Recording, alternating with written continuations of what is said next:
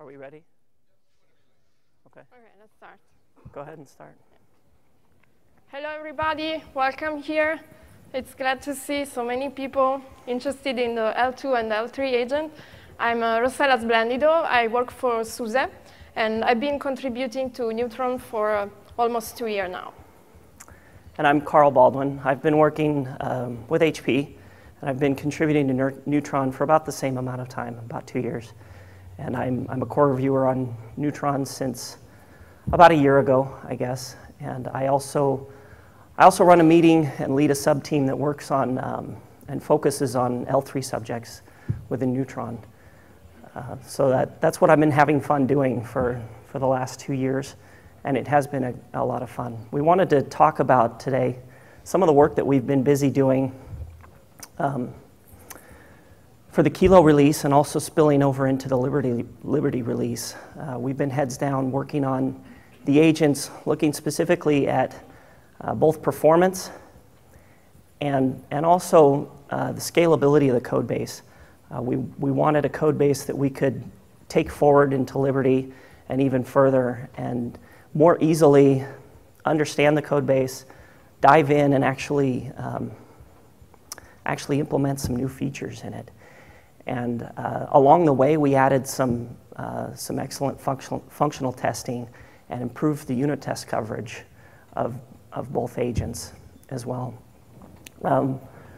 We'll start with a simple old typical OpenStack deployment diagram. We're going to focus today on the network node and the compute node. And we're going to throw everything else into what we call a cloud controller node. You may have these split up. You may have HA clusters for every service. That may be totally split up, but we're going to focus on the other two. The network node and the compute node. Everyone knows what the compute node is. That's where the VM runs, right? That's where the computing happens. The network node, there are typically fewer of these in a deployment, but there can be multiple. And they're the node that get data moved around between networks and to the external world. And on the network node and the compute node are where the L3 agent and the L2 agent run. This is where they do their work. And this is where we're going to be talking about, we're going to be talking about them. Rosella's going to start talking about the L2 agent and telling you how it works.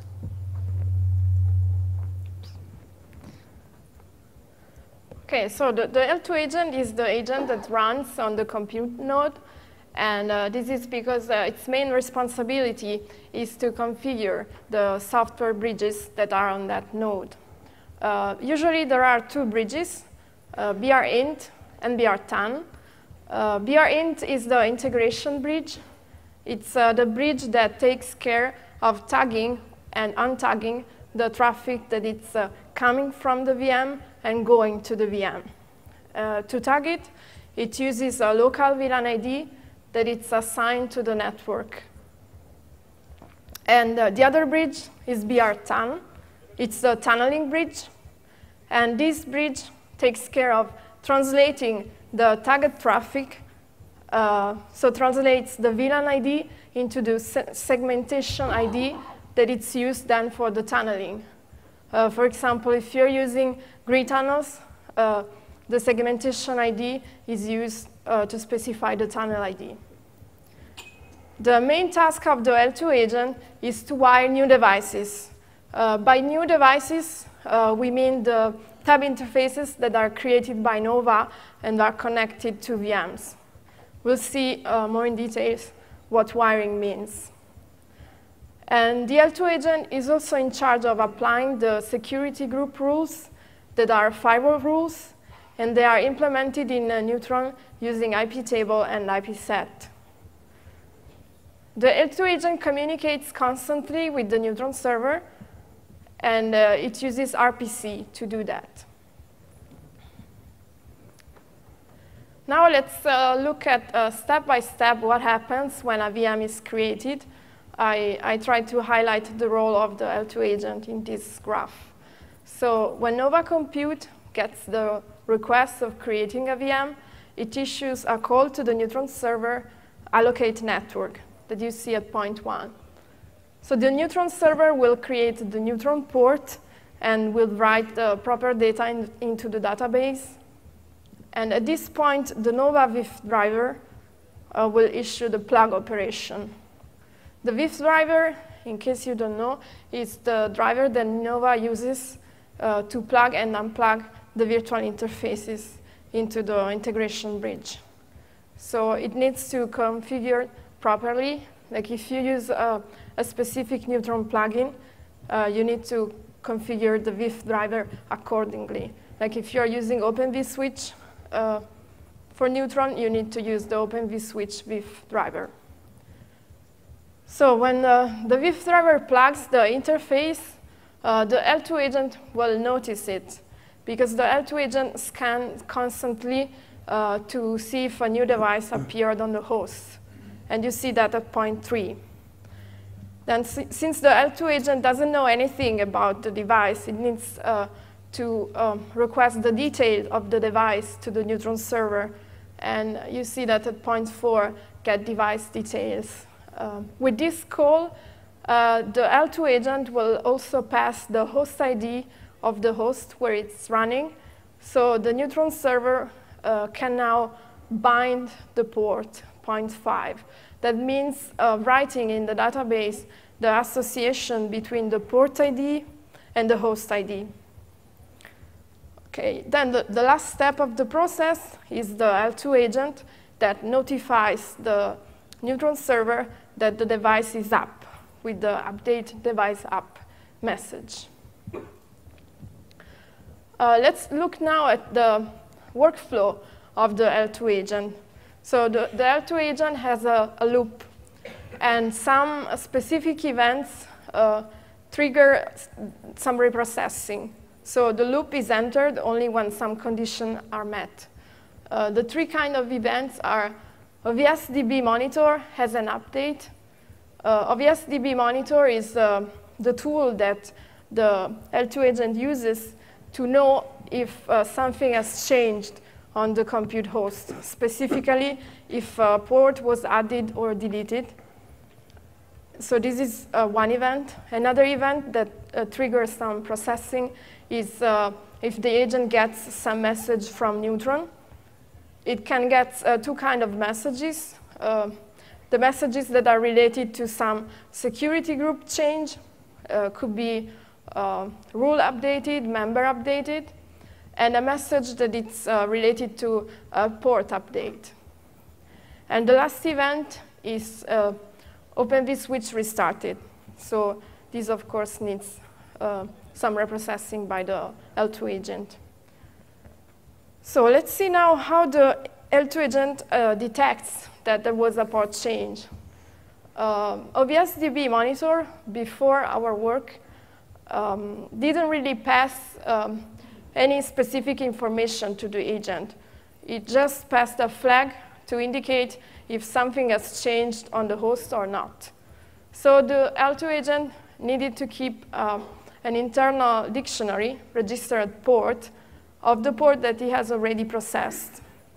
And then when has update for OVSDB monitor is true, the OVS agent needs to do a diff between the registered port and the current ports on the host to infer which port was added or deleted.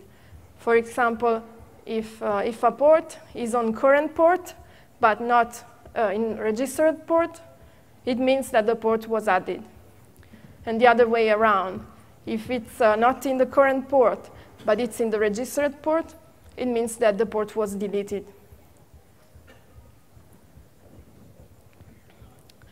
So now let's see more in detail what kind of processing is needed when there's a change in the host.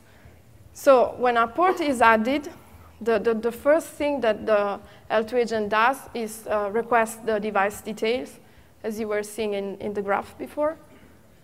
Once it gets the device details, it knows how to wire it. And by wiring, we mean assigning a local VLAN ID to the device. If it's the first device of the network, that the agent sees. And of course, install the proper flows, like install the flows for tagging and untagging the traffic. Then the other operation that is performed is setting up the port filters. So install the proper IP tables rules. And then the last step is notify the Neutron server that the device is up. For a port deleted, the operations are just the opposite. So filters are removed. The Neutron server is notified that the device is down. And the local VLAN ID is claimed if it's the last device of the network that it's on the host. For Neutron server messages, so as regard port update message, the processing is the same as for added ports. So updated ports are processed exactly the same way. For security group change, the filters are reapplied for all the devices involved in the change. So the last event is the case that Open vSwitch restarted. So how does the agent knows that Open vSwitch restarted? The agent at startup installs a flow that we call canary flow. And once in every loop, it checks if the flow is still there.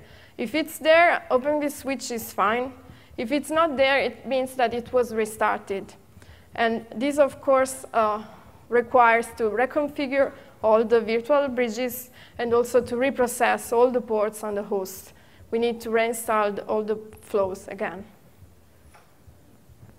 So if an exception is thrown during the agent loop, the behavior of the agent before our work is simply to have a full resync, because the agent doesn't know which device has problems, so it needs to resync everything. So registered port is cleared, and all the ports are reprocessed again. Now, Carl. OK, thank you. While the L3 agent shares a lot of the same architectural aspects as the L2 agent, it's completely different. Where the L2 agent, it gets you attached to your networks.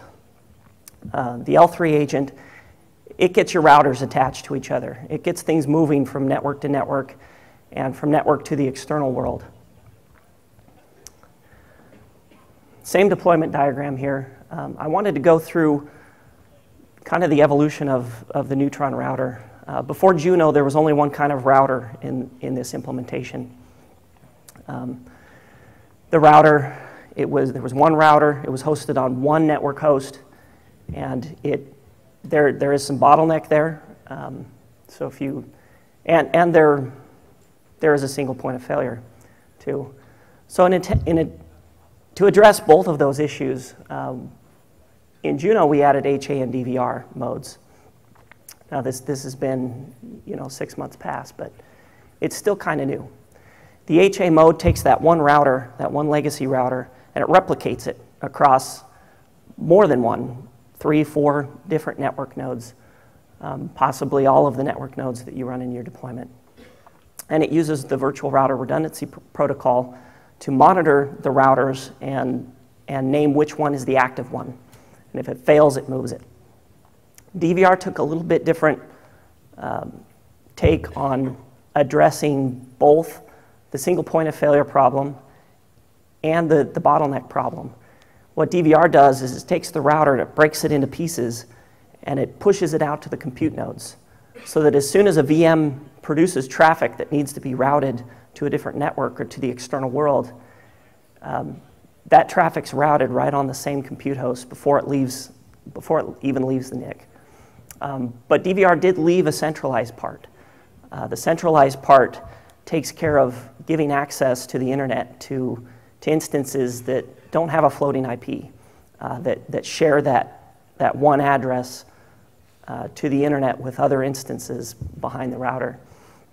There's also things like VPN as a service, which are hosted in the router, and also firewall as a service, which it wasn't either possible or wasn't obvious how to distribute that out to the compute hosts. For the centralized part, there's an API for administrators to manage where these routers live. So you can move them around. You can do maintenance on a node and evacuate a router. Now I wanted to dive a little more into the L3 agent. The function of the agent is really pretty simple. It listens for notifications. And the Neutron server, when anything changes in the router, it sends a notification to the L3 agent. The notifications, they can be missed. They can go out of order. The L3 agent may not be there.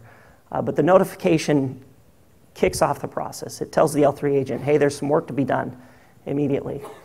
The agent takes that and it sticks it into a processing queue because it may actually have more work than it can get done at one time. So it sticks it in a processing queue. Normally it pops right up to the top of the processing queue and it's pulled off. The agent has the capacity to work on a few routers for 8, depending on how you configure that. It can work on a few routers at a time, but if it's working on every router at the same time, sometimes things actually get a little bit slower. There's one more thing about the router processing queue. There are 2 types of events that get put into the router processing queue.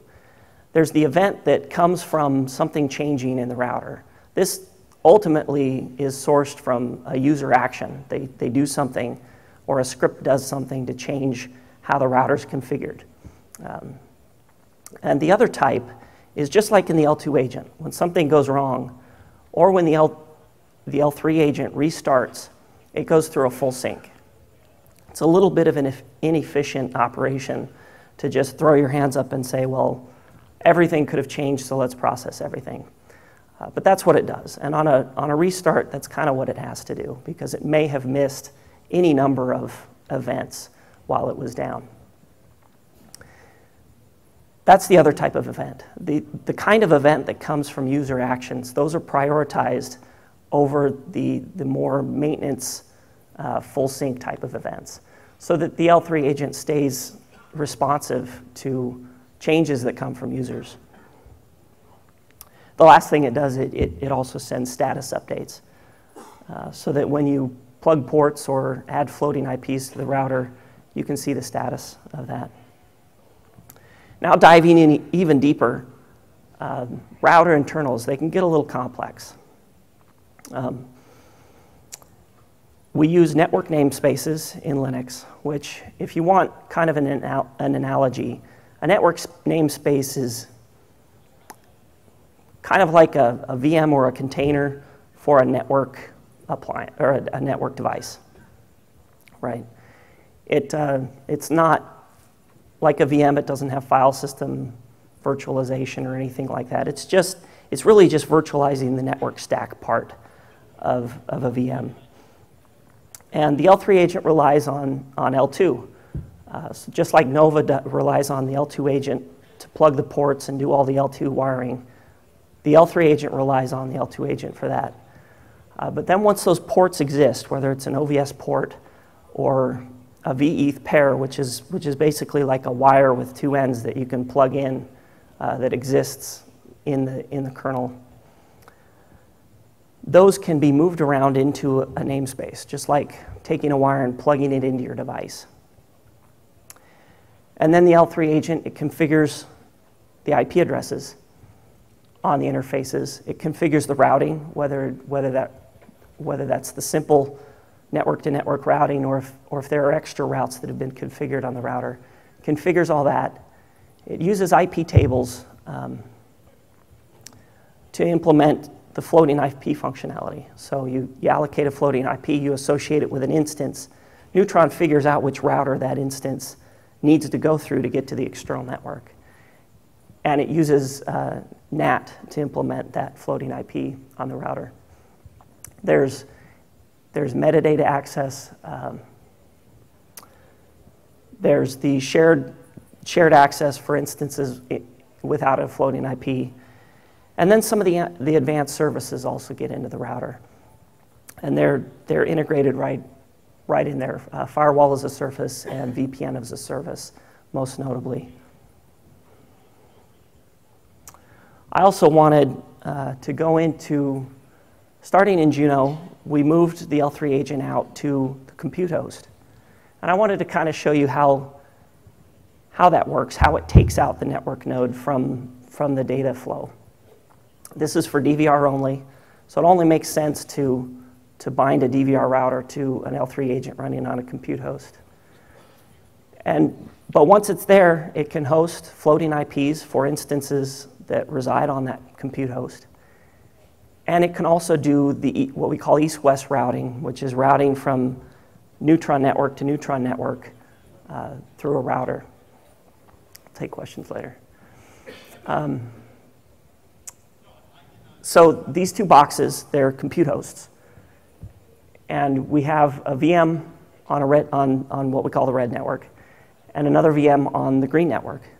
So let's say VM1 wants to talk to VM2 on the green network. It starts pumping out packets with VM2's address on it. Now there's a little bit of L2 agent integration in here at brint, where it says, okay, I know this packet needs to be routed, and I'm going to send it straight into the router that's running on the same compute host to be routed. There it goes through the routing tables, comes out, and then it comes out as if and travels from compute host to the other compute host, just as if the two VMs were on the same network. And it comes in, it goes straight to the VM. Now the replies originate from VM2. They come out, the same logic in brint sends them straight into the router on the compute host on the right. It gets routed and sent back the other way. So the return path is the same, but it's on a different host. And that's good to note. Now, we wanted to take some time to talk about how the work we've done during Kilo for restructuring. And Rosella's going to start by talking about the L2 agent restructuring. Thank you. So, the restructuring work for the L2 agent has three main areas. So I have to say that this work didn't make it into Kilo. So everything I'm saying now, it's like a tech preview for Liberty. So the three areas are get more information from OVS-DB monitor, improve the RPC calls that the L2 agent is using, and improve the resync behavior. So as I was explaining before, OVS-DB monitor was only notified that an update has occurred on the host, but it didn't really specify what happened, which is not good since OVS-DB monitor has that information. So what we did was to create a new method for OVS-DB monitor, get events, so that the L2 agent can get the events directly from OVS-DB monitor instead of scanning all the ports all the time. So it gets event like port X was added, port Y was deleted, so it's much better. The L2 agent uses a few RPC calls, and we also wanted to improve them. For example, the update device up and update device down was only accepting one device. So if the agent had to send those messages for a list of devices, it had to send several calls, which is expensive. So we added a new RPC call that takes a list of devices. For get device details, update device up and down, we also added a new parameter, failed devices. And this is because the plugin before, when it was getting an exception, for example, when getting the device details, it was throwing this exception, and this was causing a full resync in the L2 agent. So to avoid that, now the behavior is different. If an exception is thrown, the plugin catches it and put the device that caused the exception in the list of failed devices. We also improved the security groups provider updated call. this call is sent when the provider rule needs to be updated. The provider rule is the rule that allows the traffic from the DHCP server. So when the DHCP server IP changes, for example, this message is sent.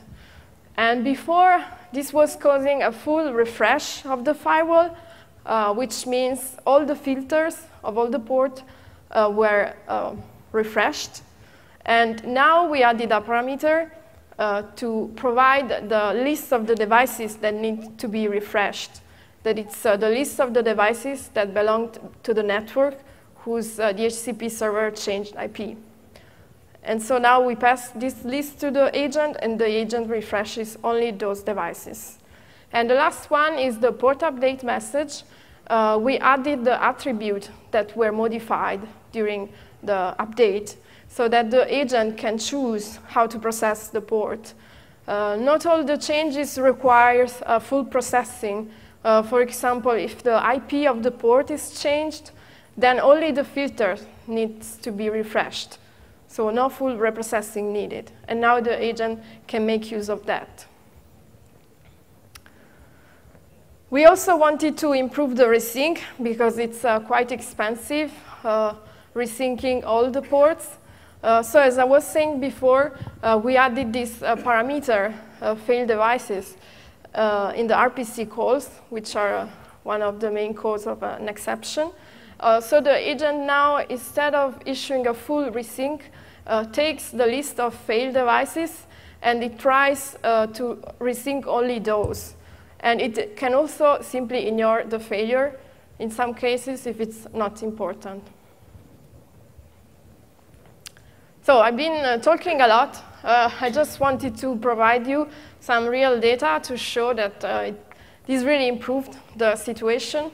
So I just ran a small test on a VM that was running DevStuck.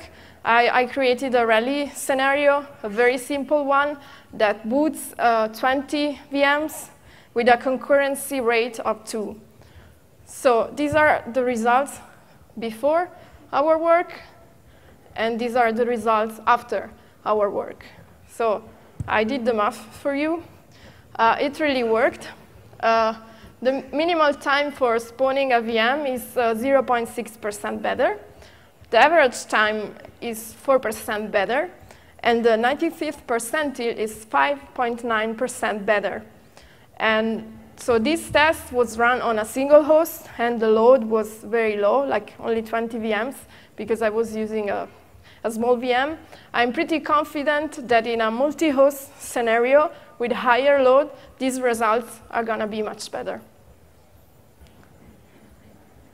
There's still a lot of work to do, so if any of you is interested, please ping me. I'd be very happy to work with somebody to improve all these items. So the first one would be to improve OVS DB monitor. So instead of using the CLI, to use the OVS Python library, and then to create a queue of events that the L2 agent can process so that we can use multiple workers. Also assign a priority to those events so that higher priority events can be processed earlier. And in general, we need to improve the state convergence and also the resilience in case of failure. And now Kar will talk about the restructuring of the L3 agent. Thank you. The restructuring here was less targeted at performance and more targeted at giving us a code base that we can move forward with. When I looked at the L3 agent, thinking about some of the things I wanted to do with it, I saw it as a handyman that does lots of things. And this is after HA and DVR were added in Juno. It wasn't a very good handyman. It was kind of forgetful. It would, all throughout the code, there were little cues about, if we're working on a DVR router, then do this. Or if we're working on a DVR router and we're on a compute host, then do this. Or if we're not doing an HA router, then then do this. It got hard to read, it got long, and it got hard to maintain too. It was a jack of all trades that didn't really get good at any one of them. So I wanted to move to a different model that I call the contractor model. Now this is the guy, the contractor. There's one for the network node contractor, and there's one for the compute host. And what they do is they pull out their plans. They say, okay, I'm on a network node, and I need to build an HA router. I know who can do that. I'm going to pull in the HA router specialist, load him up, and he's going to do his job. So that was the model I went for, and I broke up the code so that we could compartmentalize, and we have the agent, the L3 agent, which previous to Kilo was a very long file that did everything, 20 to 2,500 lines of Python code. We broke that down, we shrunk that down, we said, okay, the L3 agent's just going to have the L3 agent in it. It's the processing queue, it gets notifications, it's the contractor, it loads the right class, and it runs it, and then it sends status updates. Very simple, very, very well-defined job.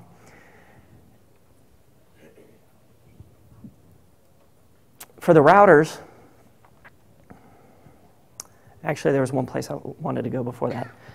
There was also in the L3 agent, there was VPN as a service and firewall as a service. One of them inherited from the L3 agent, and one of them was a base class to the L3 agent. Don't ask me which one was which, I can never remember.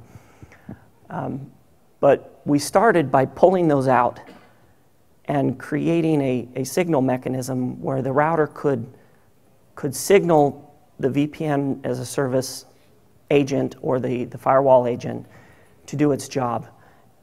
But we took it out of the code so that there was some more generic interface there. And then with the router, what we did was we used inheritance.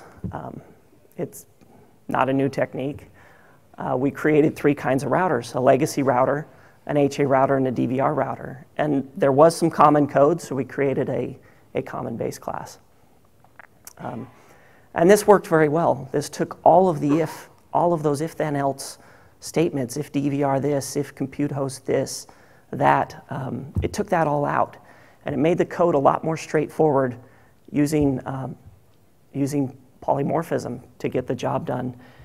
And I think of it as loading specialists that know how to do one job well, and they do it well. There's also a few more that we didn't get to this in Kilo, but we also want to create what we call an HA DVR router.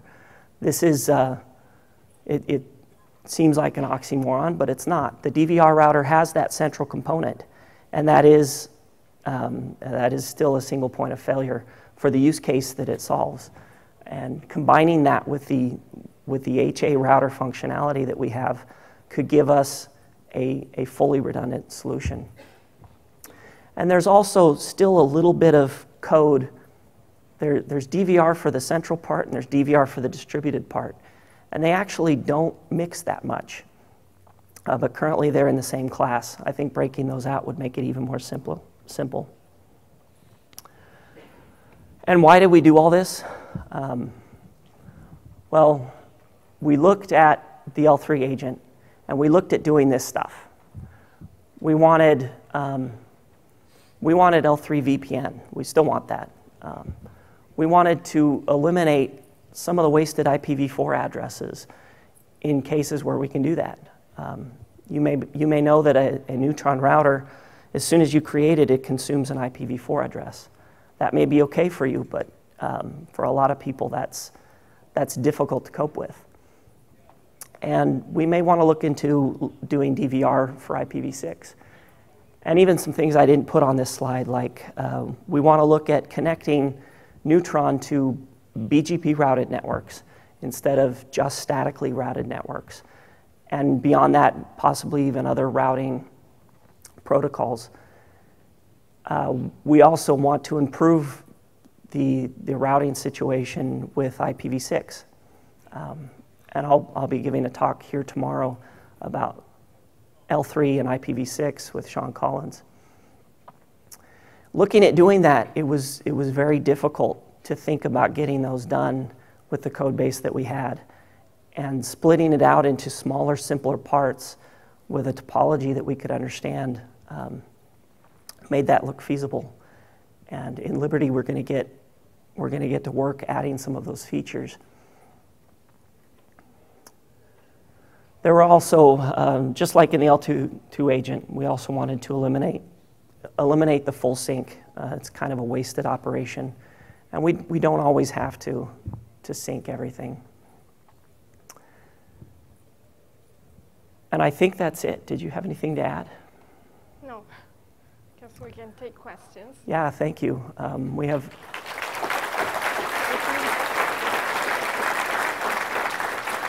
I think we've got about 5 minutes for questions right here. When you said L2 agent is continuously scanning, L2 agent running on the computer, right? That's why it's scanning. Otherwise, it won't scan, right? If L2 agent is continuously scanning, then you have thousands of nodes, it will overload, right? But Yeah, so running on the computer agent, then it's that. yeah, so the question is, when you said the L2 agent is constantly scanning, you mean the L2 agent on the compute host? Yes, I have to say, so when I say constantly scanning, it's like, it's not that it's all the time scanning. It just starts the scanning when it gets the heads update from OVS DB monitor. So when the L2 agent knows that something has changed on the host, it scans all the ports that are currently on the host. And this is done on the compute host. Okay.